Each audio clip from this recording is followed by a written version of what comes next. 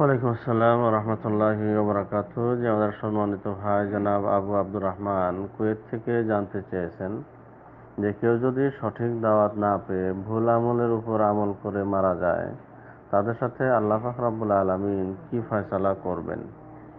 আলহামদুলিল্লাহ ওয়াহদাহু ওয়াসসালাতু ওয়াসসালামু আলা মান লা নাবিয়্যা বা'দা, আম্মা বা'দ। জি সম্মানিত ভাই, কোনো ব্যক্তি যদি সঠিক দাওয়াত না পেয়ে ভুল আমলের উপরে যে আমল করে, তো এই শ্রেণীর মানুষ দুই ভাগে ভাগ করা হয়েছে। তার মধ্যে প্রথম শ্রেণীর মানুষ ওই মানুষ যে ব্যক্তি ইসলাম ছাড়া অন্য ধর্মের অনুসারী, অথবা সে কোনো দিনই বিশ্বাস করে না, কোনো দিন আছে বলে সে বিশ্বাস করে না। তো এই ধরনের মানুষ যদি হয়, তাহলে দুনিয়াতে তাকে কাফের বলে গণ্য করা হবে এবং আখিরাতের বিষয়টা সম্পূর্ণ আল্লাহর হাতে। আল্লাহ পাক রব্বুল আলামিন পরকালে তাকে যেভাবে ইচ্ছা পরীক্ষা করবেন এবং তার আমল সম্পর্কে আল্লাহ পাক রব্বুল আলামিনই ভালো জানেন। তার কারণই হচ্ছে এই যে আল্লাহ তাআলা কাউকে বিনা অপরাধে জাহান্নামে দেবেন না। তার দলিল আল্লাহ তাআলা সূরা কাহফের 49 নম্বর আয়াতে বলেন, ওয়ালা ইয়াযলিমু রাব্বুকা আহাদা, আপনার প্রতিপালক কাউকে জুলুম করবেন না। দ্বিতীয় ওই শ্রেণী মানুষ যারা ইসলাম ধর্ম অবলম্বী মানুষ এবং নিজেকে মুসলমান বলে দাবি করে, কিন্তু সে এমন এমন কাজ করে বা এমন জায়গায় সে বসবাস করে, অথচ সে বিষয়ে সে জানে না যেটা ইসলাম বিরোধী, বা কাউকে সে বিষয়ে তাকে কেউ সতর্ক করে নাই বা জ্ঞানও দেয় নাই।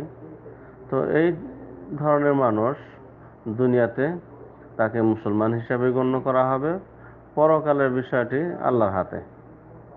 তার কারণ আল্লাহ পাক রব্বুল আলামিন সূরা ইসরার 15 নম্বর আয়াতে বলেন, ওয়ামা কুন্না মুআযযিবিনা হাত্তা নাবআসা রাসূলা, কারণ আল্লাহ তাআলা কোন রাসূল না পাঠিয়ে আমি কাউকে শাস্তি দেব না। কথা কে বলেন? আল্লাহ পাক রব্বুল আলামিন।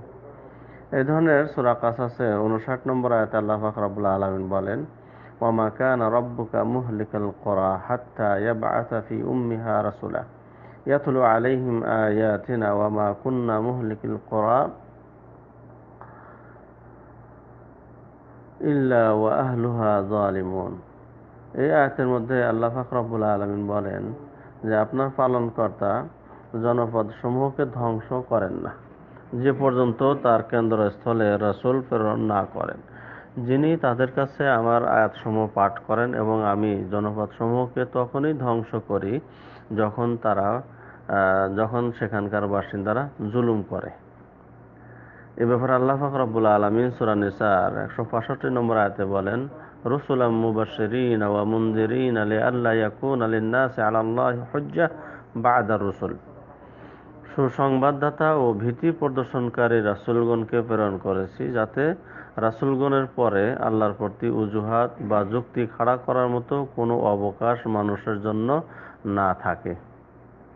এ ধরনের আয়াত বহুত রয়েছে। যেমন আল্লাহ পাক রব্বুল আলামিন সূরা ইব্রাহিমের 4 নম্বর আয়াতে বলেন যে আমি সব রাসূলকেই তাদের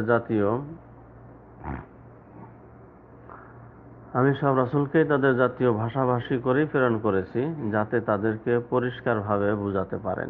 অতঃপর আল্লাহ তাআলা যাকে ইচ্ছা পথভ্রষ্ট করেন এবং যাকে ইচ্ছা সৎ পথ প্রদর্শন করেন। যেমন আল্লাহ তাআলা সূরা তওবা 115 নম্বর আয়াতে বলেন, ওয়ামা কানা আল্লাহু লিইউদিল্লা কওমান বা'দা ইয হাদাহুম হাত্তা ইউবায়্যিনা লাহুম মা ইয়াত্তাকুন। আর আল্লাহ তাআলা কোন জাতিকে হেদায়েত করার পর পথভ্রষ্ট করেন না যতক্ষণ না তাদের জন্য পরিষ্কারভাবে বলে দেন সেসব বিষয় যা থেকে তাদের বেঁচে থাকা দরকার। এই ধরনের আরো বহু আয়াত রয়েছে যা প্রমাণ করে যে মানুষের কাছে দ্বীনের শিক্ষা দান ও তা বর্ণনা করার পূর্বে হুজ্জত কায়েম হবে না। যেমন সহিহ মুসলিমের হাদিসে আবু হুরায়রা রাদিয়াল্লাহু থেকে বর্ণিত, আল্লাহ রাসূল আলাইহিস সালাতু ওয়াসালাম বলেন, ওয়াল্লাযী নাফসু মুহাম্মাদিন বিয়াদিহি লা ইয়াসমাউ বি আহাদুন মিন হাযিহিল উম্মাহ ইয়াহুদিয়্যুন ওয়ালা নাসরানী সুম্মা ইয়ামুত ওয়া লাম ইউমিন বিল্লাযী উরসিলতু বিহি ইল্লা কানা মিন আসহাবিন নার। ওই সত্তার শপথ যার হাতে আমার প্রাণ রয়েছে, এই উম্মতের কোনো ইহুদি বা নাসারা আমার কথা শুনে আমার আনিত বিষয়সমূহের প্রতি ঈমান আনয়ন না করে মৃত্যুবরণ করলে সে জাহান্নামের অধিবাসী হবে। তো যাই হোক, এ সমস্ত কথার খোলাসা হলো এই যে কোনো মানুষ বা কোনো ব্যক্তি সঠিক দাওয়াত না পেয়ে বা সে এমন জায়গায় বসবাস করে যেখানে সে বিষয়ে তাকে কোনো জ্ঞান দেওয়া হয় নাই বা কেউ তাকে সতর্ক করে নাই, এবং সেই আমল যদি সে করে যায় দুনিয়াতে, সে মুসলমান হিসেবেই গণ্য হবে এবং কিয়ামতের দিন তার ফয়সালা আল্লাহ পাক রব্বুল আলামিন এ সম্পর্কে ভালো জানেন। বাকি আল্লাহু আ'লাম বিস-সাওয়াব। আসসালামু আলাইকুম ওয়া রাহমাতুল্লাহি ওয়া বারাকাতুহু।